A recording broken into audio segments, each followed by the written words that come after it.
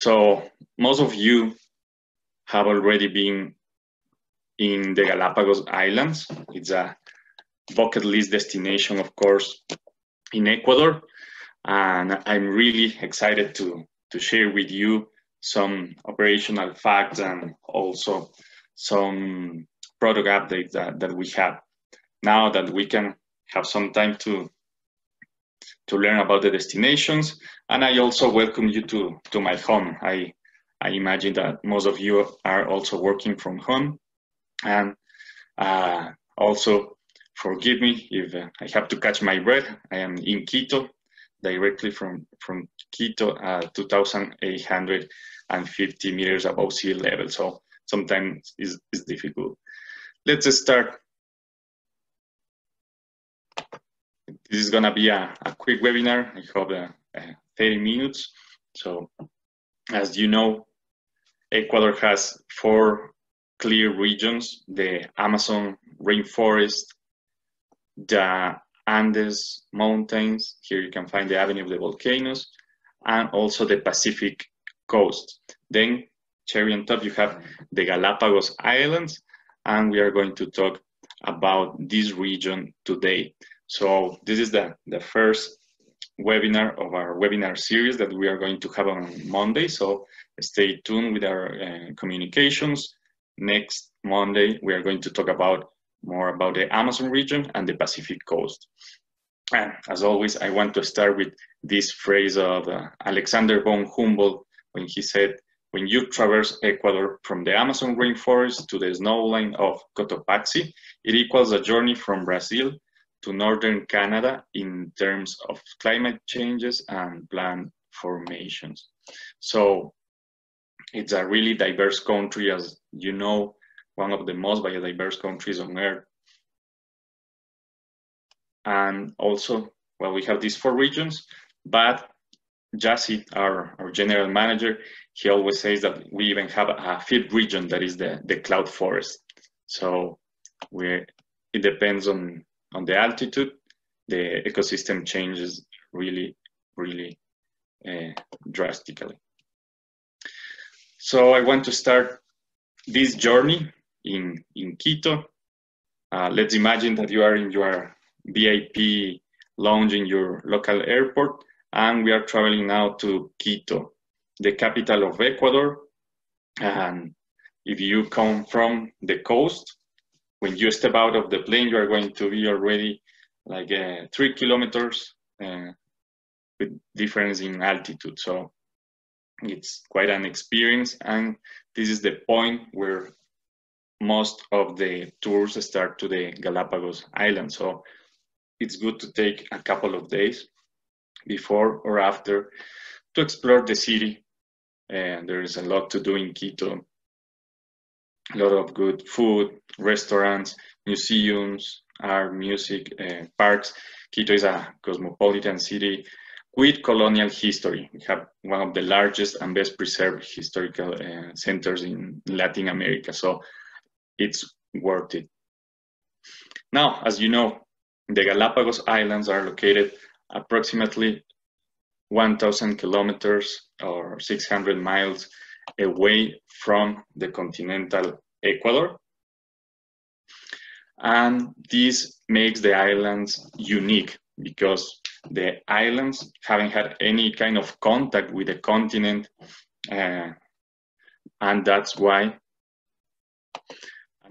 you find pristine wildlife, and that's why there are so many endemic species that you can find here. So of course, the Galapagos Islands are widely known as a natural laboratory of evolution.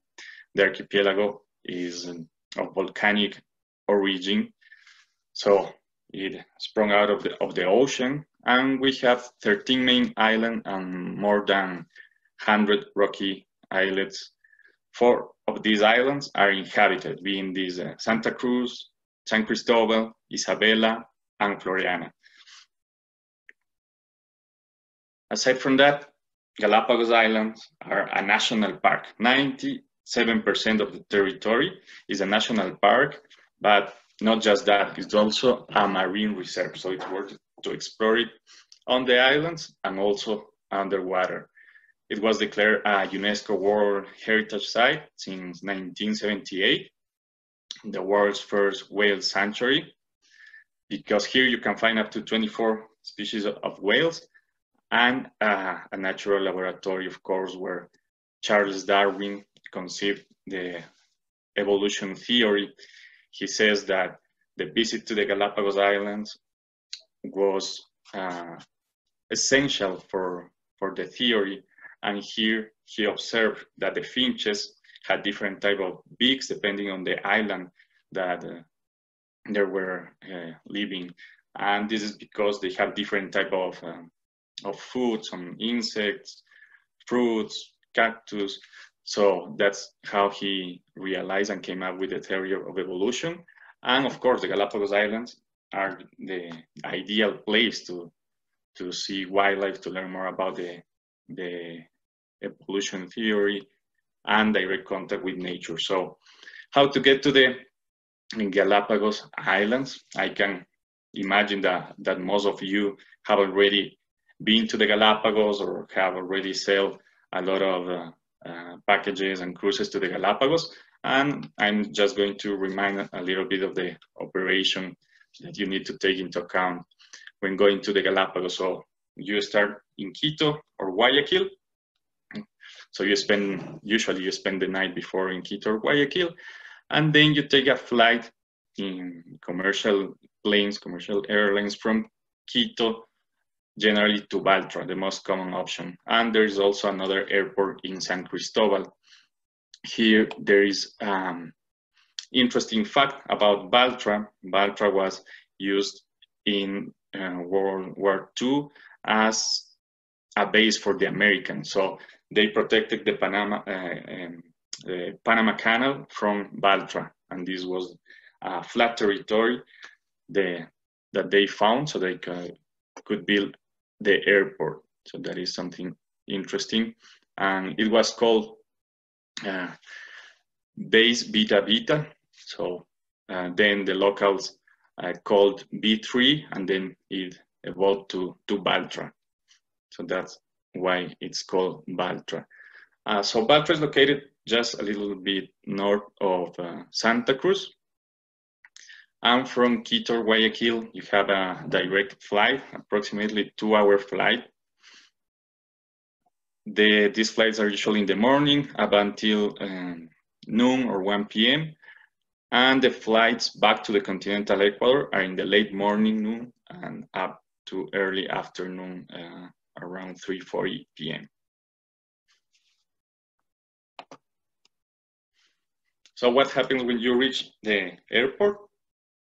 We don't have many transport options in the Galapagos Islands for obvious reasons. So we have a shared bus called Lobito.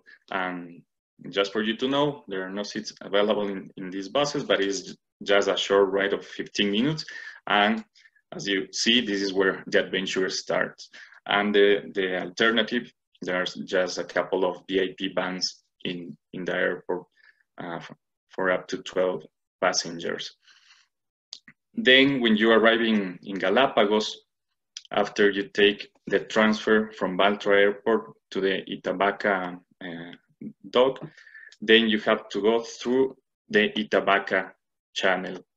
And then you go through Santa Cruz Island until you reach Puerto Ayora. So it depends if you're going to stay in a lodge in Santa Cruz, or maybe if you are going to go on a cruise, you have to reach Puerto Ayora, and it's going to take about 3 hours from the time that you arrive in Baltra Airport until you reach your hotel or cruise.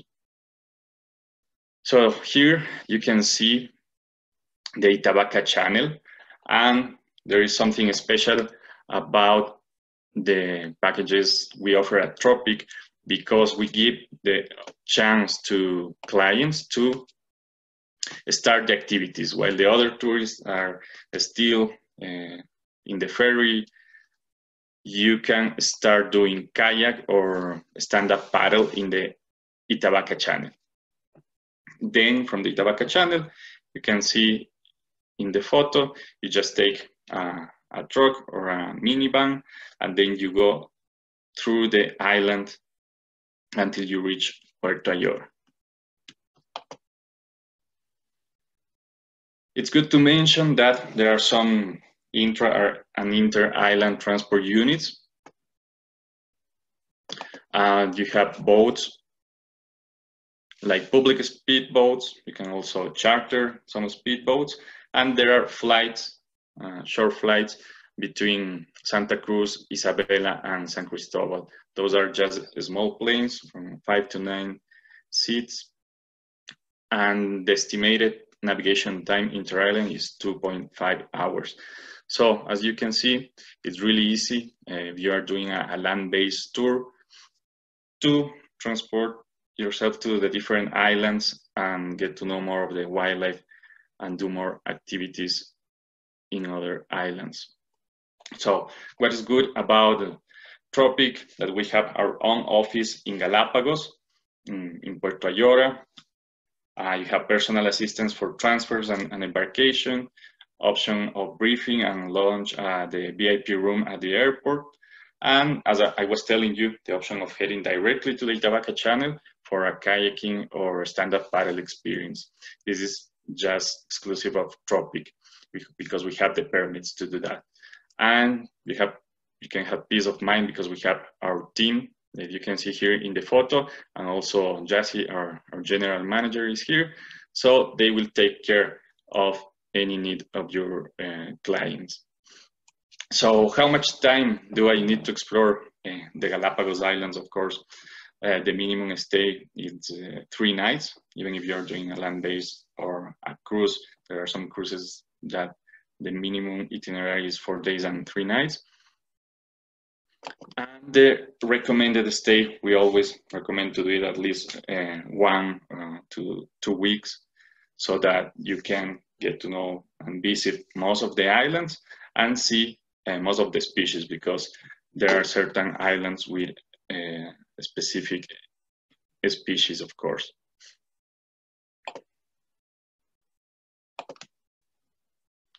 When to visit the Galapagos Islands? This is a really important question, and it's good to take into account that as we are located in the equator line, we don't have the 4 seasons, of course, just warm season and cold season. In Galapagos, the warm season is from December to June, where you can find more wildlife on land, flourishing vegetation, fewer land tortoises in April and May. The cold season from June to November, more marine wildlife, drier vegetation, cooler water you find also from July to September, which is the diving season, but you also find rougher seas. So the Galapagos Islands operate all year long, so it's not that you find a big difference. But of course, as the Galapagos have the influence of the Humboldt current and also La Niña, there are some months where the water will be cooler. So now let's talk a little bit about the islands. We start with Santa Cruz Islands. This is the main island where you find Puerto Ayora and where you find most of the population in Galapagos. And here I have a question for you. How many people do you think live in the Galapagos? Maybe 5,000, 10,000, or more. Please, you can answer also in the Q&A, and Daniela or Jassy will tell the right answer, because sometimes people think that there are no people living in the islands, but actually in Santa Cruz you find most of the population in Galapagos, and also most of the hotel options, and I'm going to show you a little bit more about them. So Santa Cruz, as you can see, is one of the central islands in the archipelago, and the perfect spot to start any tour if you're doing a land-based tour. It's very well located, central, so you can easily reach Isabela, San Cristobal, Floriana, and some other islands and rocky islets. So in Santa Cruz Islands, of course, it's ideal for national park exploration. You can do some daily tours. Starting in the morning, you visit one island, a full day tour, and then you come back in the afternoon.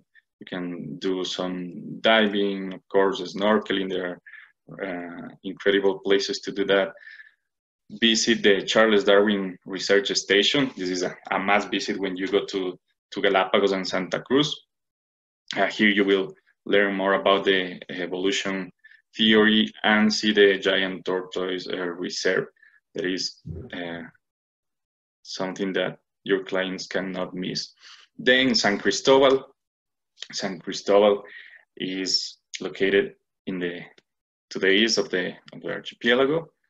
And here we have the second airport in Puerto Vaquerizo Moreno. Here in San Cristobal, there is this kicker rock, a really nice attraction, ideal for doing snorkeling, even diving, where you can find marine tortoises, marine turtles, also sea lions. You find sharks. You can do island circumnavigation. It's easy to take a trip to Española from Cristobal, and if you have some clients interested in more activities and adventure, you can also do surfing. So now let's go to the biggest island, Isabela. This one that has like a seahorse shape, and this is one of the youngest islands in the archipelago. As I was telling you, all from volcanic origin. Some islands are 3 to 4 million years old, and there is something really interesting that some species have already been evolving more than 10 million years ago, but the islands are 3 to 4 million years ago, and they just sprung out of the ocean. And this is why Isabela is one of the most volcanic active island in the world, with people living on it. Also here you find the Galapagos penguins. So it's really, really strange to find penguins north of the equator, and this is a place where you can see the penguins, the second smallest penguin in the world, the Galapagos penguin. Also swim with sharks, hiking the Sierra Negra volcano. Here is a really nice spot to do some hiking you can do 2 hours, 4 hours, depending on the passenger and the level of difficulty. And also visit another giant tortoise breeding center. As you know, there are different species of tortoises depending on the island. So it's really interesting to learn about them. And let's talk about the 4 inhabited island in Galapagos, Floriana.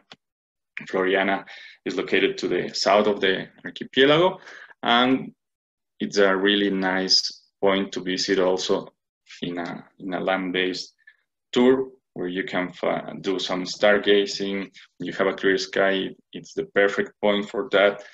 There is this curious place called the Post Office Bay Trail.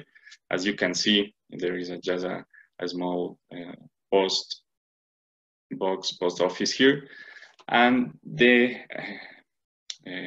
pirates, the whalers, these big ships that used to come here 300 years ago, they used to put their letters here, and when other ship came, if they were going to that destination, they took all the letters and took them to the destination. So now it's also possible to drop some postcards there, and some people, some tourists still can take them to their countries if they are going near the address. So that is a really fun and unique attraction in this island. You can also find the sea lion colony to do amazing photos, and find one of the first settlements of human population here in the island. So it's not just about the wildlife, but also about the people that lives in the island. So as you know, we have different types of or modes of travel in the islands. Of course, we have first the land-based option, and we can say that the land-based is more flexible. You have more accommodation options, better price range, more private. You can also have the chance to have more contact with the locals. And it's ideal for those who are on a tight budget or schedule. So it's also easier to do some tailored activities for kids and family. And it's good if your clients suffer from seasickness. So in land-based, you can also do just a single island, stay just in Santa Cruz or San Cristobal generally, or do the island hopping, where you go from island, staying a couple of nights, and you can do that in Santa Cruz, San Cristobal, Isabela, and Floriana with really good lodging options. Then, of course, you have the cruise option, and that's how the tourism started in the Galapagos in the 80s with the cruises, and actually Tropic was a pioneer in the land-based options starting in the 90s. So cruising is also a good option if you want to go further to the further islands for the attractions. There are some different type of cruises, most of them naturalist ones, and some specific for diving. So of course you have a wider scope of visits, you optimize time of transfer between sites because you navigate in the night and you visit a new island on each day.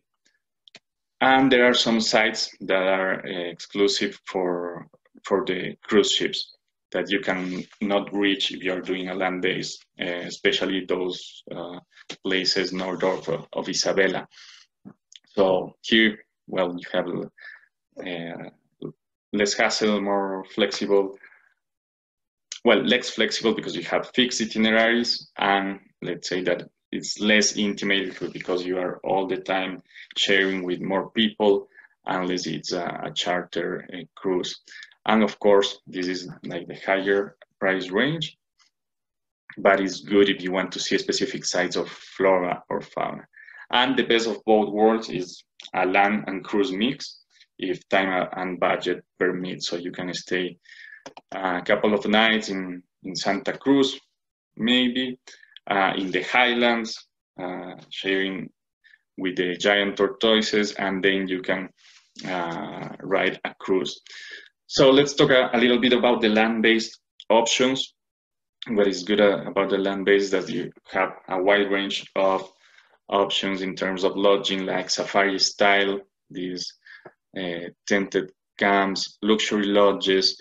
We have family-friendly options and more, let's say, urban style hotels in the island.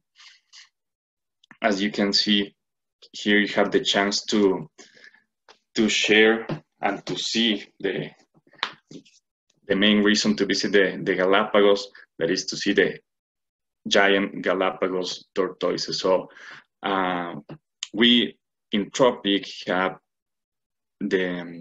this special option of lodging called Magic. This is a really nice place where you find 6 tents, 6 tree houses, and we will also have some suites coming soon. So it's ideal if you want to have an experience with the giant tortoises. They are roaming free around. You can have just a breakfast and see them just feet away from you. And there's also this lava cave.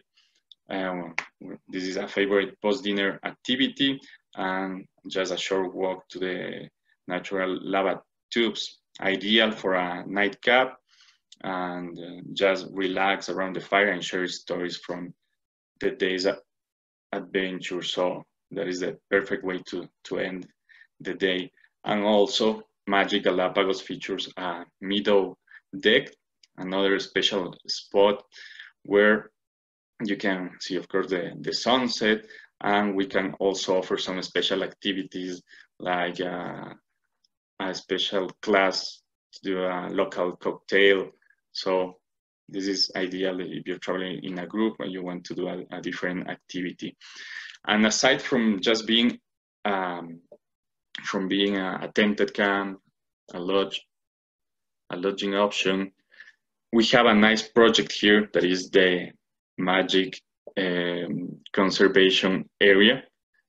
Here we have 12 hectares that are going to be dedicated just to take care of the giant tortoises. And we are going to plant 48,000 native escalacia trees, providing more space as well as food and shade for the tortoises, 2 drinking pools that will be constructed to provide water and also for growing more trees, and an interpretation center to learn more about these incredible species. So it's not just about the lodging option and helping the local community, but also a sustainable option to take care of this endemic species. And I also wanted to let you know a little bit more about the options you find here in Santa Cruz. Near Galapagos Magic, you find Montemar. These are private villas. You can see really nice villas where you can also have contact with the Galapagos tortoises. And this option is ideal for families. And there are 3 villas here. So there's the option just for you to cook with your family, and also if you want just to have a private chef experience, and also do some wellness activities like yoga or massages, spa. So if you just want to relax with your family and start your trip in Galapagos, this is a really good option. Also, we have Galapagos Habitat in Santa Cruz. This is a really nice hotel with seafront. So your room is going to face directly to the sea, and there are some fauna spectacles every minute practically. So it's a really good option with 17 rooms. And the Galapagos Habitat is also well complemented with this yacht, the Windrose. So this is a really good option if you're doing a land-based tour. The Windrose is a state-of-the-art Sunseeker, a motor yacht for up to 16 passengers.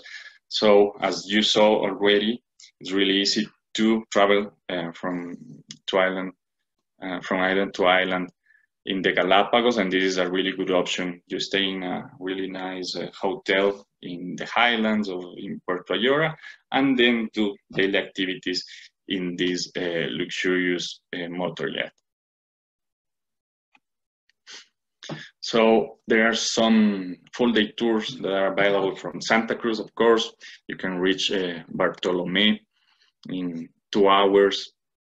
If you want to see some species that are not in all islands, you find here the Galapagos penguin. You find blue-footed boobies, marine iguana, Galapagos hawk. You can also travel to North Seymour just in 1 hour, South Plazas 1.5 hours, Santa Fe also 1.5 hours. All of them, of course, have different species of wildlife and some specific points to do underwater exploration, like snorkeling. So, of course, we can send you more information about this later. And let's talk quickly about the sea-based options, where, as you already know, we have different types of ships, of hulls. You can find catamarans, vessels, yachts, small ships for 12 to 16 passengers, and our big ships that are not so big that can have up to 100 passengers.